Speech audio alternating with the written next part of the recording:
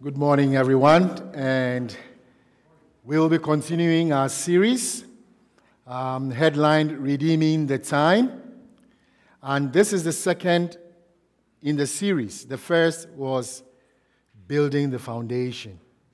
Now that we know that we need a solid rock to stand on, a solid foundation on which our life can be built, the next step is called to be bold.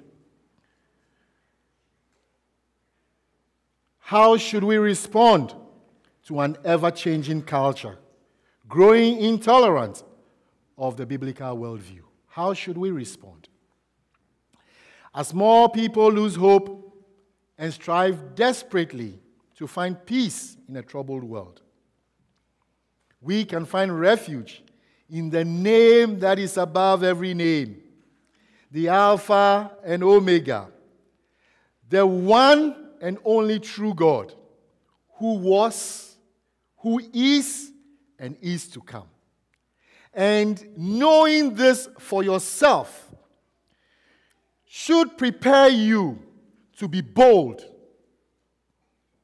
and speak truth. Not your truth, the only truth.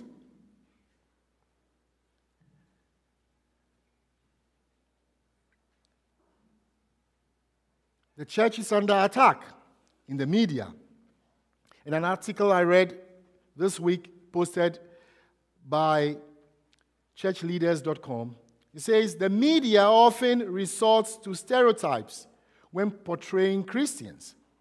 These stereotypes typically paint Christians as extremists,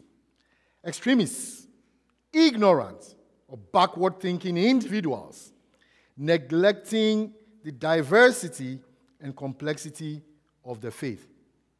How should we respond to that? We will look into God's Word this morning, and our focus will be in the book of Acts, and we will be looking at the disciples that Jesus called and assigned them to go into the world and preach the gospel to every creature.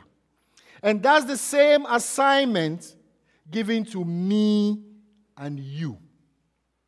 To go into the world and preach the gospel to every creature.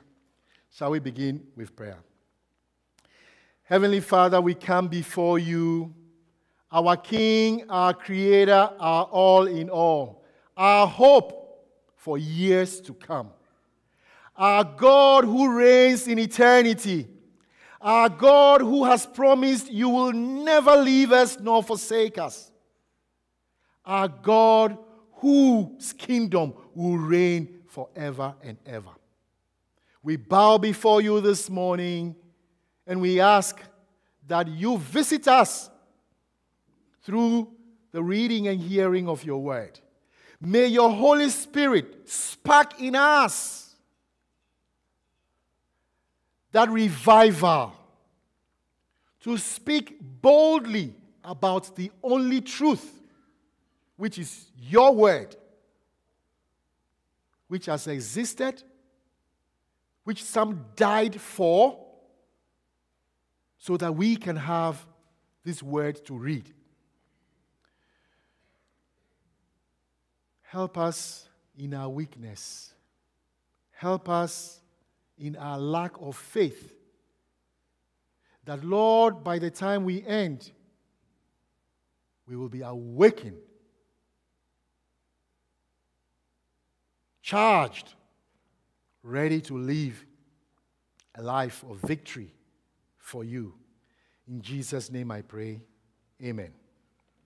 So before we read the text that we have, Acts chapter 4, verses 1 to 13, before we do that, I need to give you a little background to that text so that we can completely understand what was going on at the time.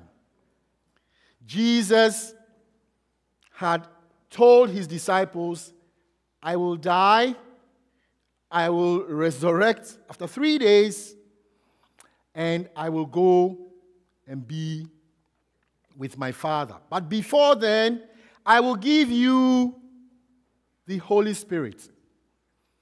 Do not leave. Stay in Jerusalem. I will give you the Holy Spirit, and that Holy Spirit will empower you. That Holy Spirit will give you the ability to do the task I have assigned you. Fast forward, all these events unfold. Jesus is arrested while he's with his disciples. He is taken away. He is accused. He is condemned. He is crucified. The disciples are afraid. If it were you, you would be afraid. Now, picture that world. That world where the Roman Empire was in power. Within Jerusalem, there were different groups that were jostling for power. Everyone trying to find a way to entrench themselves as the power that works closely with the Roman government. And Jesus was seen as a threat to that power. So, for people like the Sadducees, the Pharisees, the chief priests, the high priests, all that group, they felt, now we have done away with that man who was pulling the crowds and trying to gather people to himself. Now there should be peace. That is the era we are going to be reading about. So, the day of Pentecost arrives. The disciples are together. They receive the Holy Spirit. All of this is happening in chapter 2. And they are empowered. Peter, who ran away when Jesus was arrested and was brought, he followed first Jesus to the chief priest's house, the courtyard. And when the little girl said, "You were with Jesus," he denied Jesus 3 times. Said, "I don't know him." This same Peter, once the Holy Spirit came on Pentecost, he stood up and addressed a multitude. And 3,000 people were saved. On this background, we will now read our text in Acts chapter 4, verses 1 to 13. And as they were speaking to the people, but even before then, so day of Pentecost had come, 3,000 have been saved, and on one particular day, Peter and John were on their way to the temple for prayer.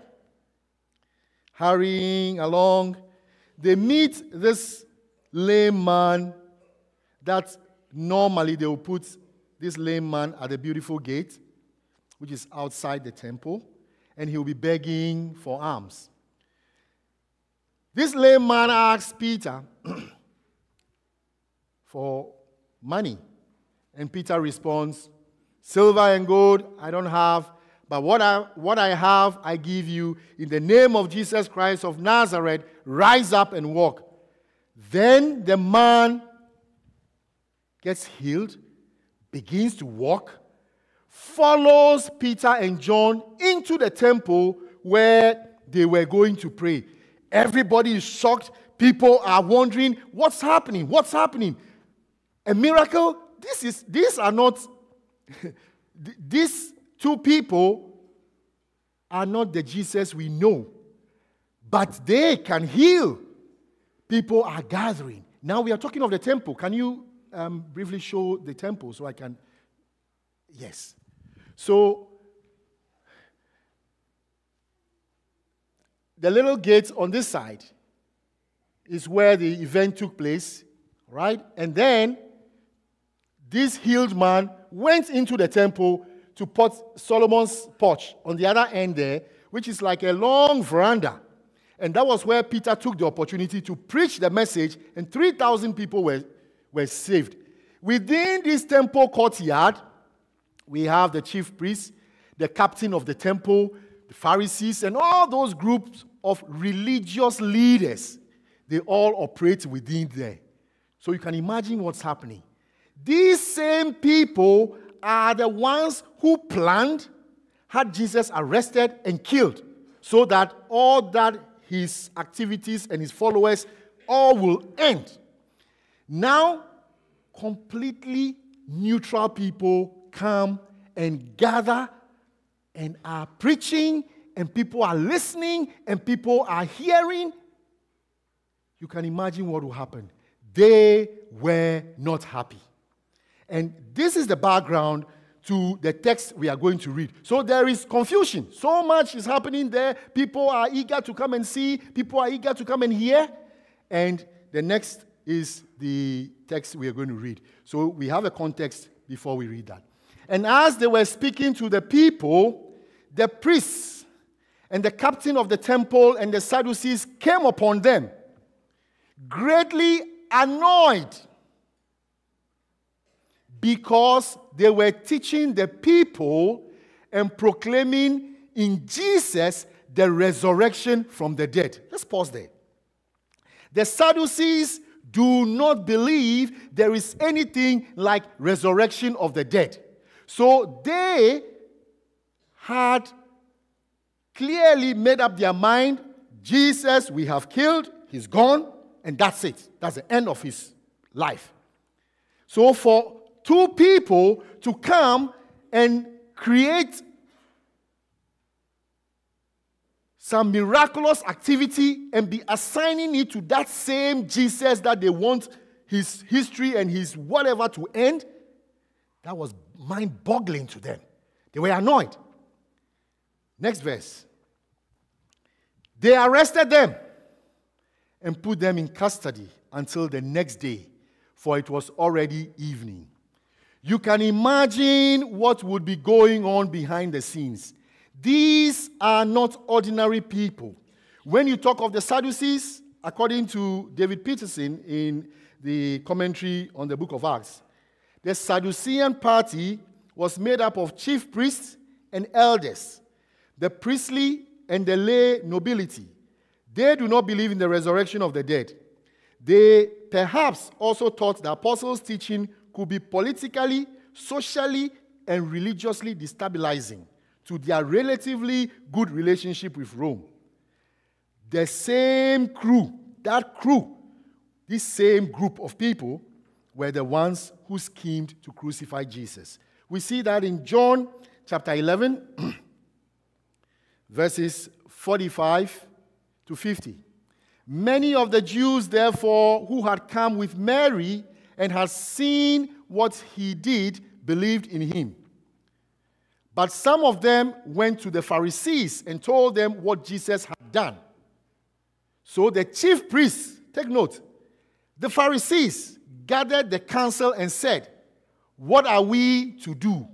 For this man performs many signs.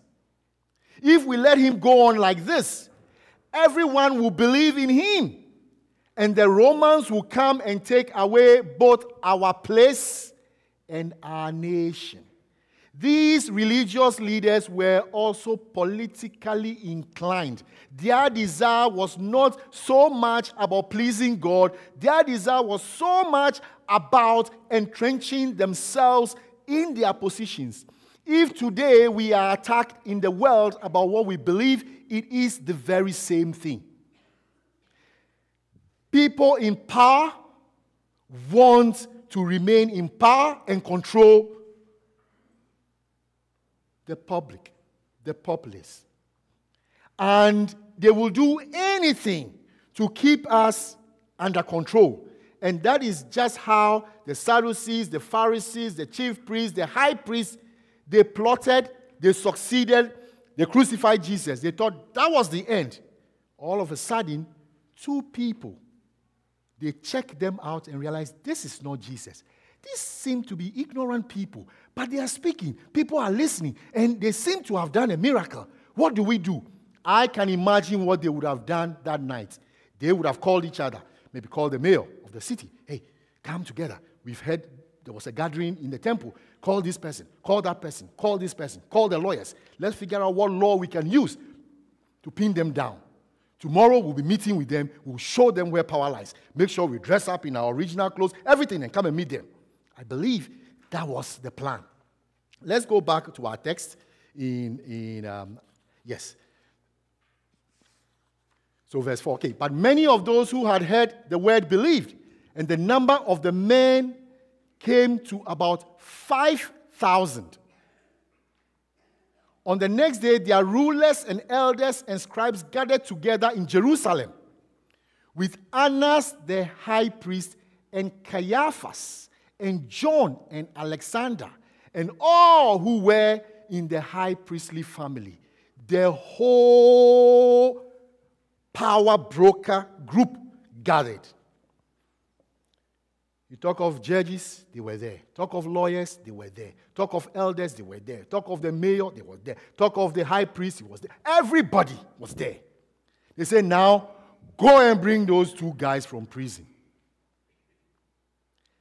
If you and I fear prison, if you and I fear arrest, for which reason we just cower to pressure, cower to threats of being imprisoned, then we should begin to ask ourselves, do we know the history of where we come from or where we came from?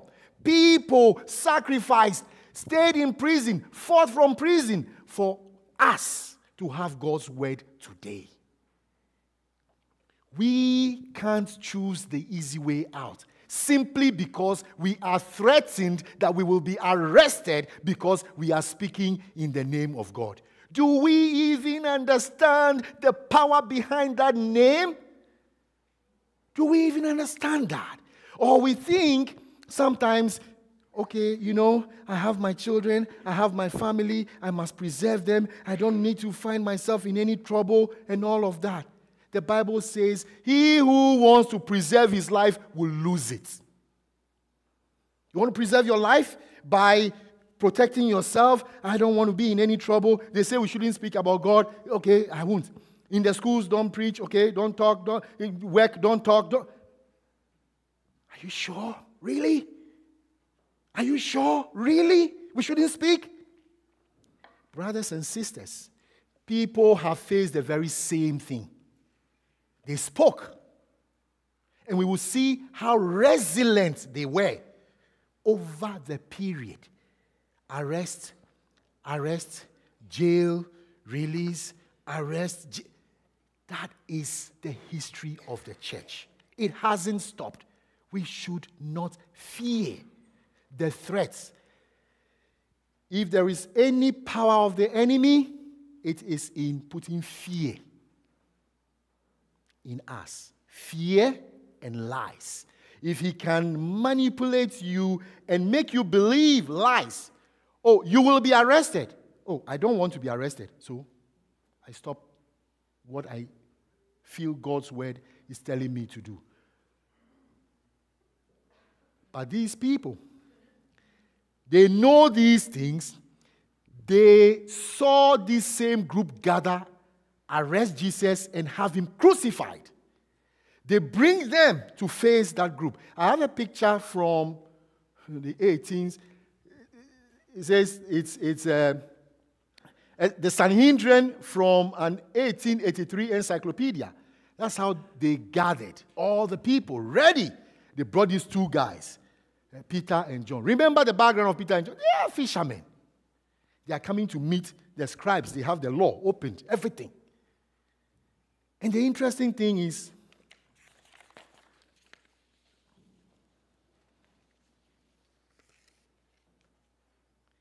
they ask them the very same question they asked Jesus. Because they know and remember that same question got Jesus in trouble. They asked them, by what power? By what name did you do this? You would think, okay, it's a trick question. How do I answer it so that I stay safe? Oh, Peter didn't have time to think of how to be saved.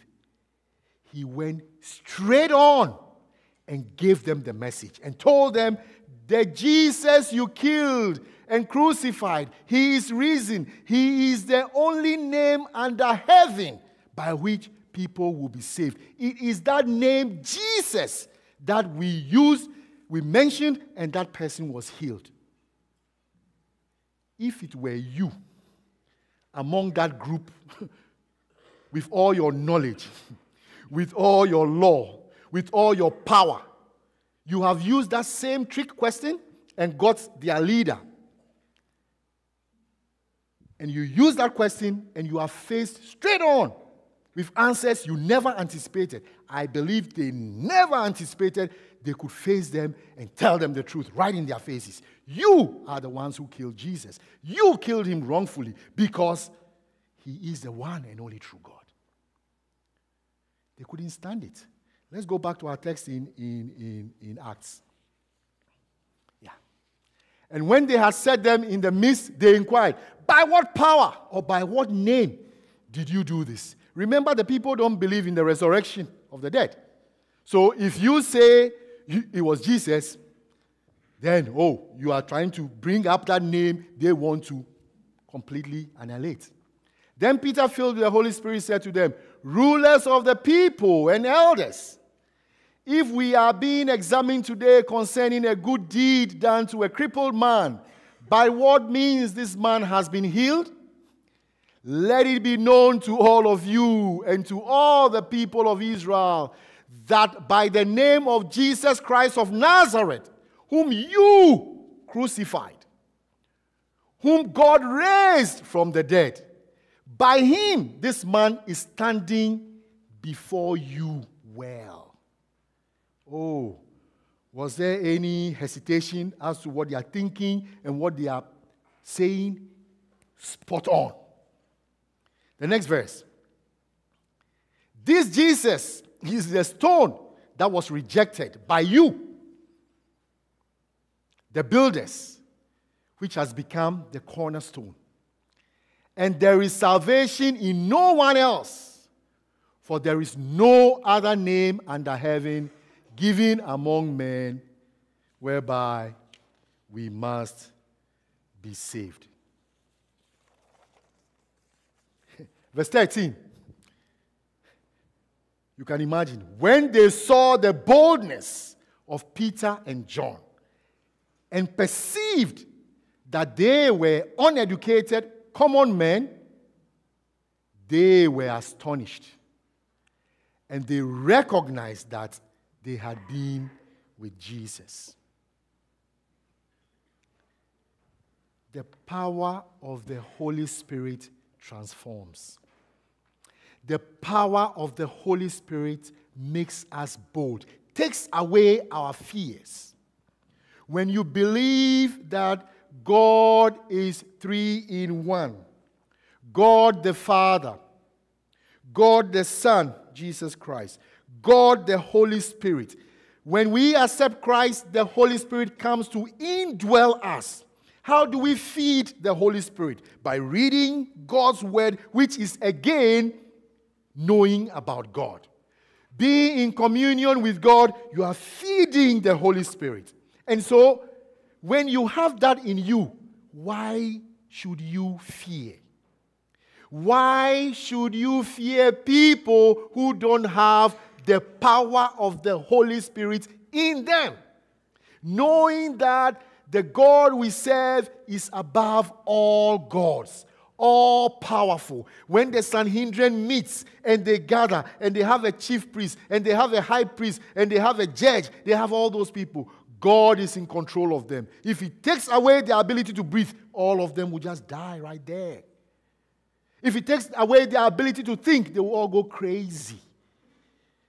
That is the God we serve. But we oftentimes fear because we do not exercise the power God has given to us in our everyday lives.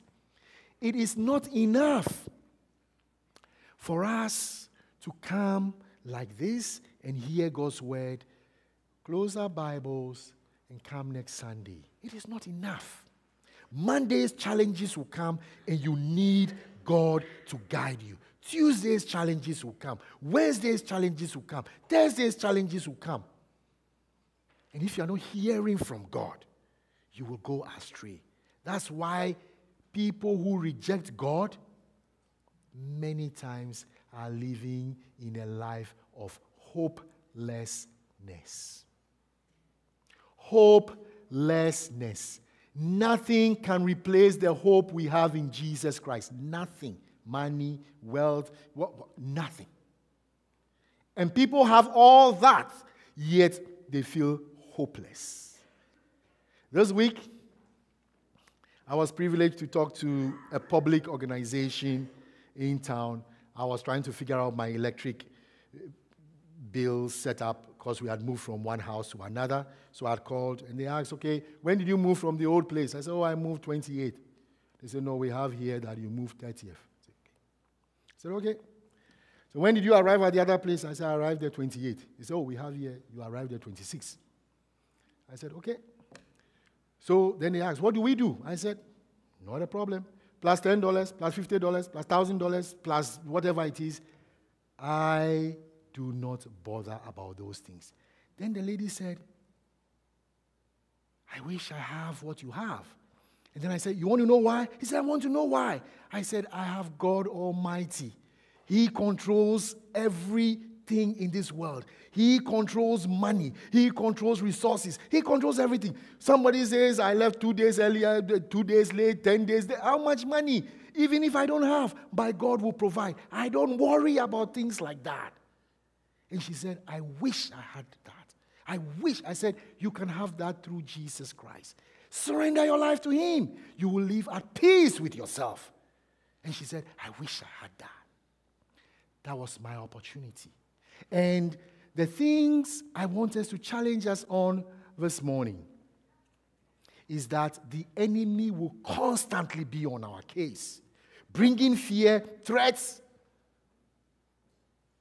And when you allow fear to be a part of your life, you won't live your life to the fullest. No way. Because the devil has you strangled there. Oh, this will happen to you. Oh, that will happen to you. Oh, that will happen to you. And research shows that many of the things we worry about never come to pass in the first place. Never comes to pass already. So why just spend all of your time doing that? Let's go into our text again. You would think as the disciples spoke this way, the people got confused. Their whole power structure got confused. They had to take a break. Said, we will be back. Keep these people aside. And they went behind closed doors and deliberated. And deliberated. And deliberated. They saw the crowd. They saw that the guy is healed. And they asked the question, and he said, we use the name of Jesus. The name you don't believe. And they were bold to tell them that Jesus you crucified, he is the Jesus we are mentioning right now. By his name, the guy is healed. They didn't know what next step to do. So they came and said, you know what? Don't mention that name again. Don't preach in that name again. Don't preach in that name again.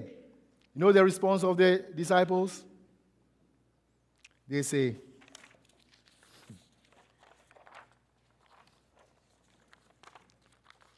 judge for yourself. They responded to the people, judge for yourself if it is better for us to listen to man or to listen to God.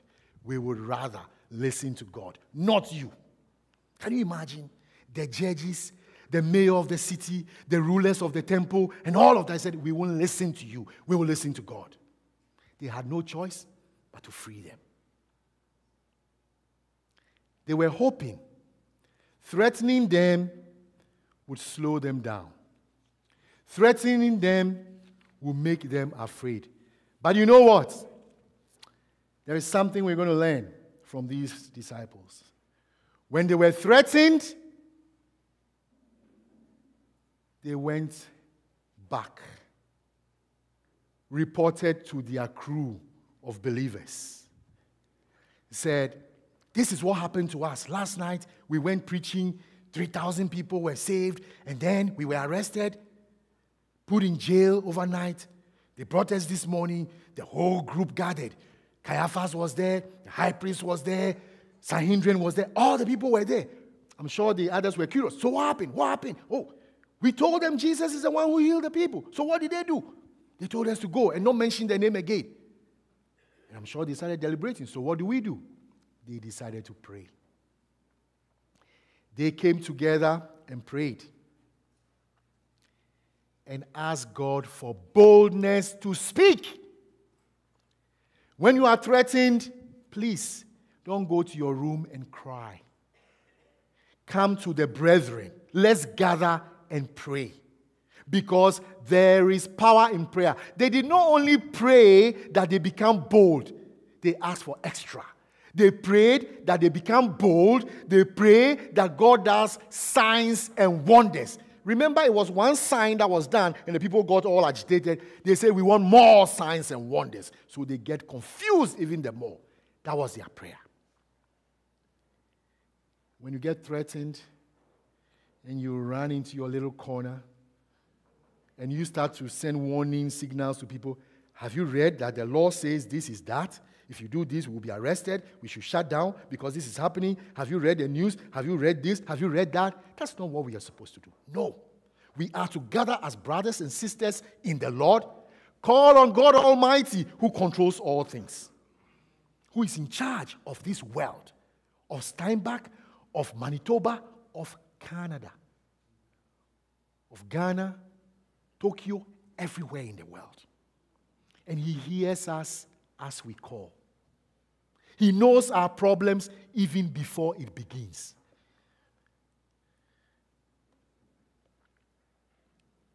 They pray this prayer. You know what happens?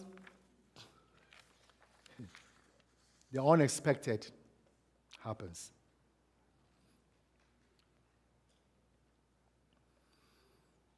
Let's go to chapter 4, verses 23. So they were released, they went, they reported to their people, they prayed for boldness, and they continued to speak with boldness. See the signs that begin to follow them. Chapter 5, verses 12 to 16. Let's read that. Chapter 5, verses 12 to 16. Now, after they've prayed and done all those things, now many signs and wonders were regularly done among the people by the hands of the apostles. And they were all together in Solomon's portico. That same spot they were arrested from. They chose to go back there, continue to do more signs and wonders, continue to preach. What do you think that's going to be? What do you think that's going to happen among the chief priests, the high priests, the Caiaphas, the Sadducees? What do you think is going to happen? Most likely, they will come back after them. They were ready to engage them. And they knew they had the Holy Spirit, God Himself within them. They feared nothing. None of the rest dared join them, but the people held them in high esteem. And more than ever, believers were added to the Lord. Multitudes of both men and women, so that they even carried out the sick into the streets and laid them on cots and mats, that as Peter came by, at least his shadow might fall on some of them. The people also gathered from the towns around Jerusalem, bringing the sick and those afflicted with unclean spirits, and they were all healed. Not some, all. What do you think will be happening in the minds and the hearts of the rulers? Complete confusion. The number is growing. The people are defying our warning. They are still in the temple court. They are teaching. They are preaching. They are healing. Miracles are happening. The last time we asked them, they said it was Jesus' name they are mentioning. So now what's the next move? When we grab them, how do we question them? How do we corner them so that we stop them from doing these things? That was their plan.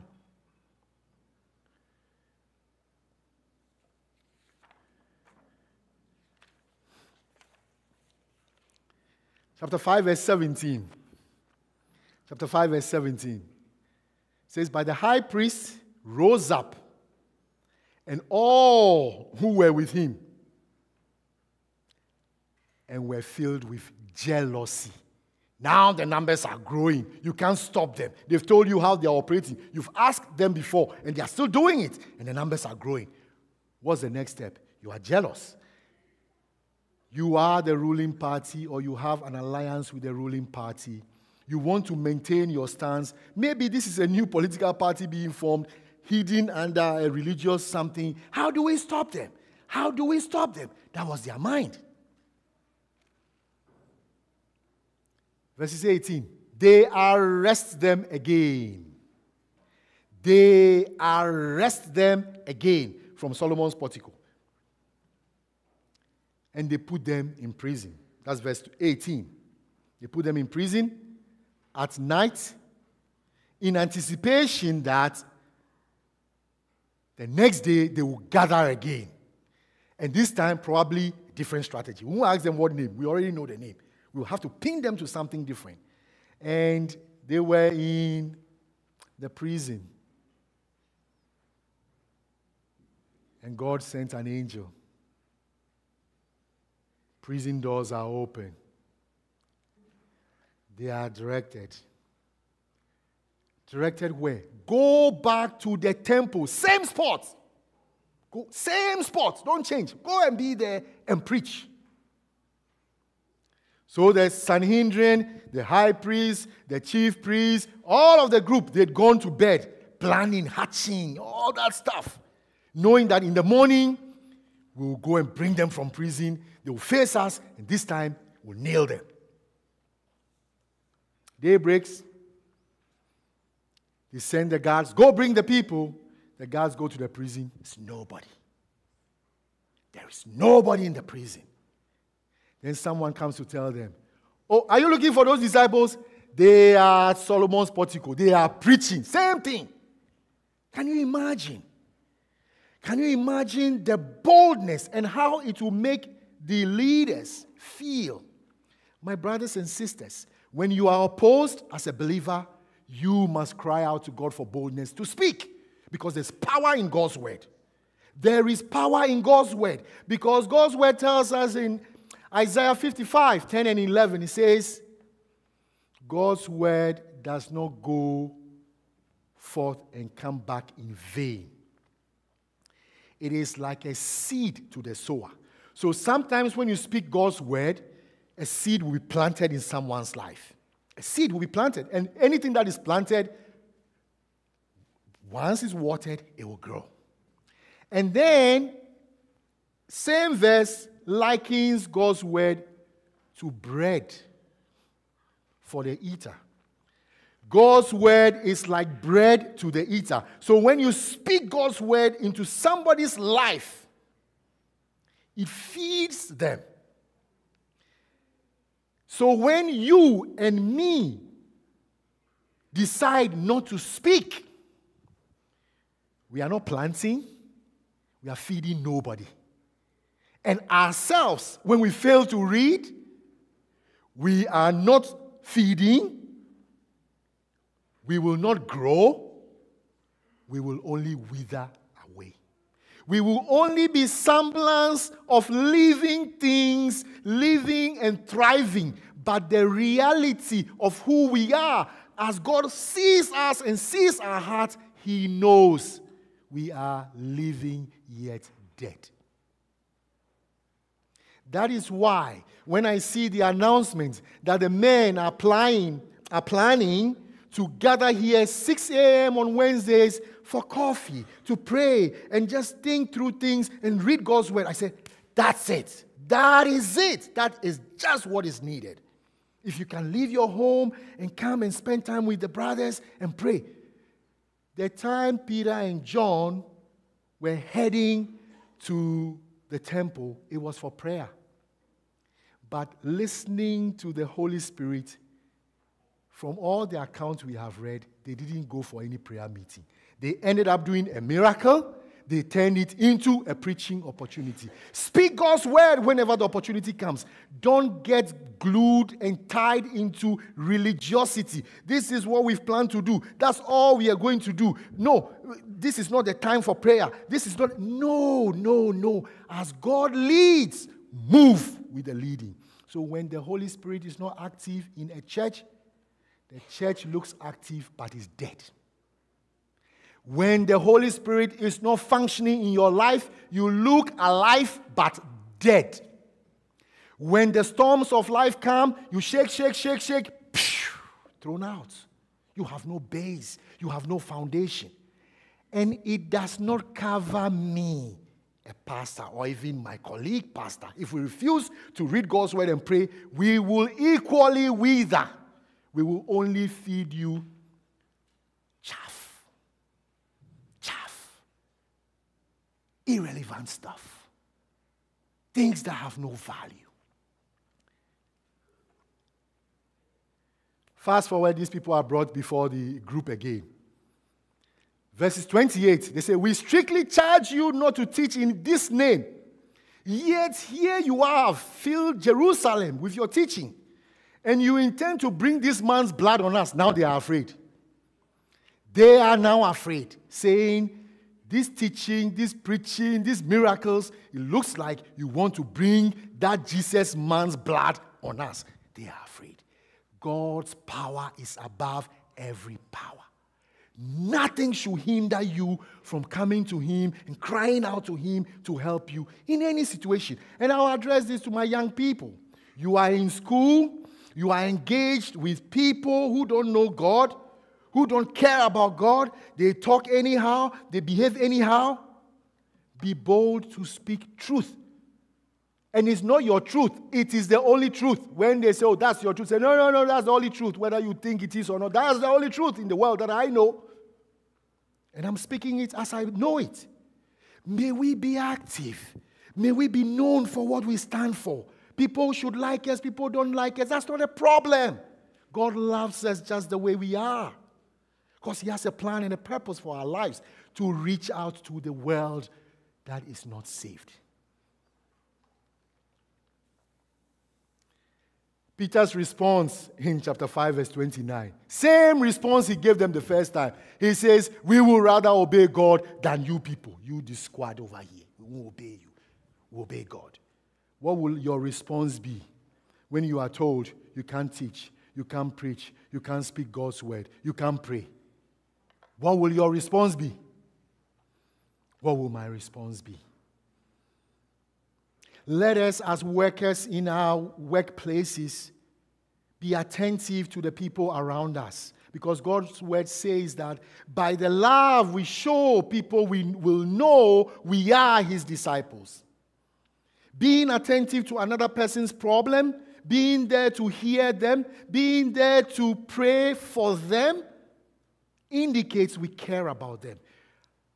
Some may say, don't pray for me, but I've not had anybody that I've offered to pray for say, don't pray for me, don't pray for me. No, I don't like prayers. Take your prayers away. No, I've not seen that. Maybe you have seen that. I've not seen that. Somebody is struggling, you can ask, can I pray for you? Can I pray for you? Pray for them. Pray for them. Let them know you care about them. If there is something you can physically do, do it. These people prayed for boldness. They prayed for the ability to do the miraculous. Are we even bold enough to pray for the miraculous? Are we even bold? Are we even bold?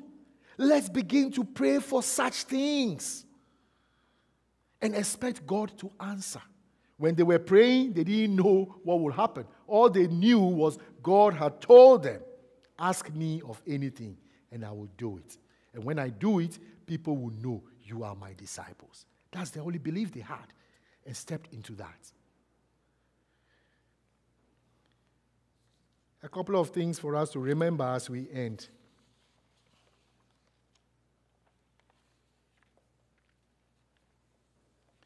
The Holy Spirit is the power that transforms. The Holy Spirit is the power that transforms. Not your experience, not your knowledge, not your abilities, not your qualification, not your network. It's the Holy Spirit that has the power to transform. And so, in any situation and every situation, when you cry out to God, being specific and saying, Lord, empower me, fill me, that I can discern when you speak. So you move in the power of the Holy Spirit, not in your skills, because your skills can't cut it. Your experience can't cut it. What experience did Peter and John have? Almost none. What skills did they have? Almost none. But when they spoke, the educated were confounded, confused. That's the power of the Holy Spirit. The next thing I want us to remember is religious people and secular leaders are typically against believers. Religious people, I didn't say Christians, religious people, because there are other religions. And secular leaders are normally against believers, and we saw it in that text. Why? The way of the world is completely contrary to the way of God. Contrary. People will lie to get ahead. Believers believe that we should be truth bearers. All of the things of the world, oftentimes for people who are in authority, is to preserve their power, preserve their position. And so whatever way they can do that, that's the way they will approach it. Let's not be surprised when they make rules aimed at confining our beliefs and our practices. It's been an age-long, old skill they've been using. Oh, to neutralize you, don't preach in that name. Don't mention that name. Don't teach in that name. Jesus' time. It is still happening now. It's not new. Let's not be saddled by that. 3, take any and every opportunity you get to spread the gospel in words and in deeds. They were on their way to prayer. They abandoned the prayer because there was a need. The Holy Spirit led them. They did their miracle and all of that. 4th, ministry is done in teams. It's not a solo business. No solo business in ministry. Oh, I'm the boss. I know more than everybody and this and that. It's irrelevant. Peter and John, when they were attacked, they went back to their crew. They prayed together and they unleashed God's power. When we read that text, it says, when they prayed, the place shook. When the Holy Spirit is at work, that's what happens. The next thing we can learn from this text is we should rather obey God than man. We must be consistent in our response to opposition and pray for boldness. Let's watch Samuel Lamb. We will finish with two testimonies.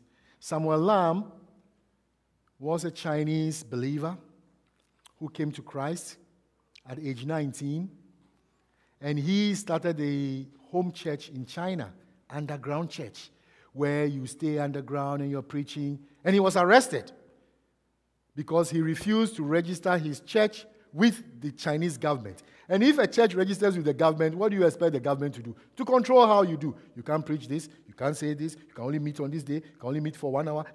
He says he will not do it. Because of that, they arrested him. They jailed him for 16 months. They released him.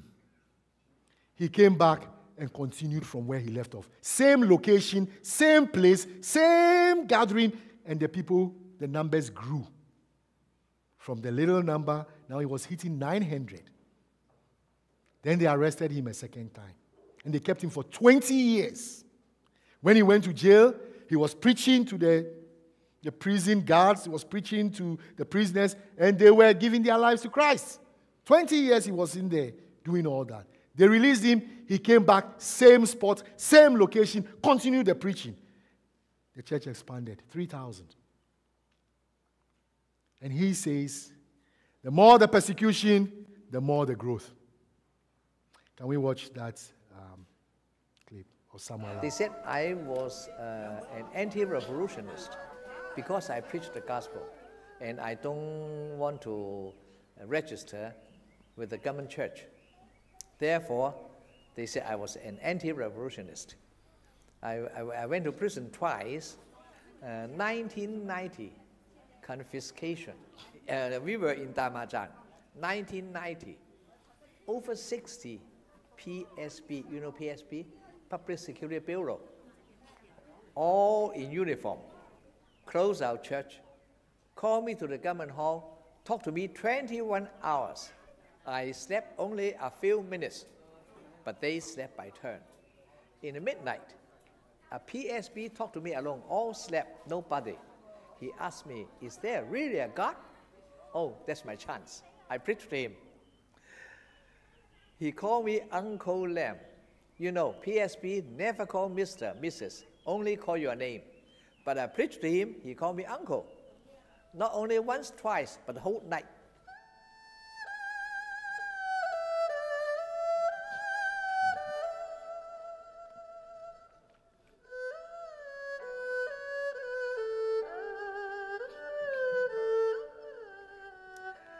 Before 1990, 900.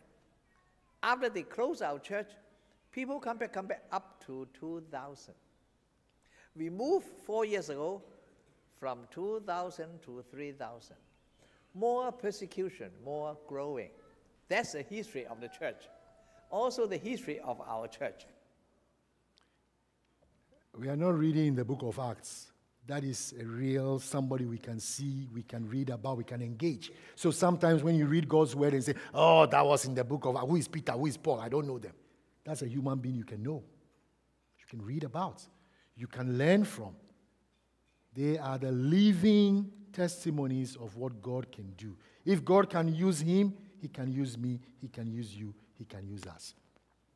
And I want us to take a moment and reflect on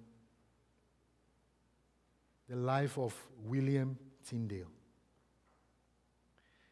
The Bible we have today, William Tyndale, lived for only 42 years of his life, was born in a middle-class family, brilliant young man, could speak 8 languages, learned 8 languages, academically sharp, did his first degree, did his master's, and his concern, because of his ability to speak many languages, could read the Greek Bible and felt, no, people who are believers should be able to read God's word by themselves and understand it. Nobody should hide it from them.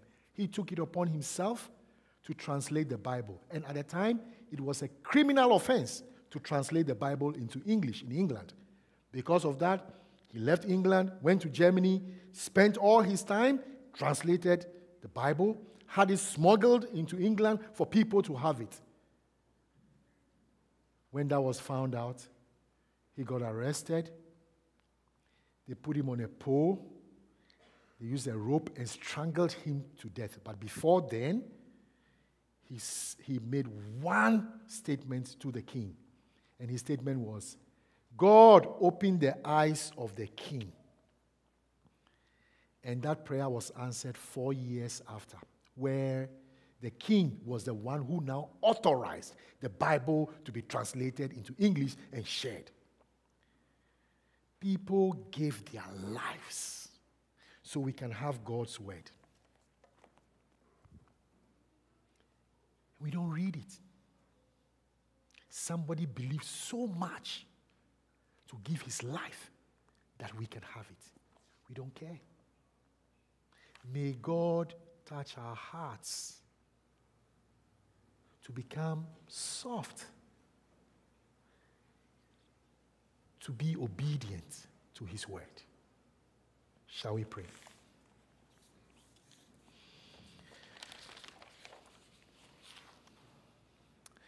Heavenly Father, we thank you for the many people who have gone before us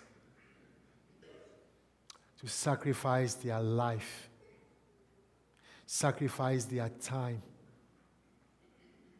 for the purposes of spreading the good news. Through them, I too, from far away, Ghana, can hear your word. All the way from Jerusalem, your word has spread throughout the world. Holy Spirit, may we be bold. Grant us that desire to speak for you, speak about you.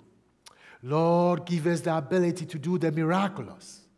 Father, may there be healing, wonders, miracles in our congregation and among our people, that we can testify of your goodness, of your mercy, which is above all. In Jesus' name I pray. Amen.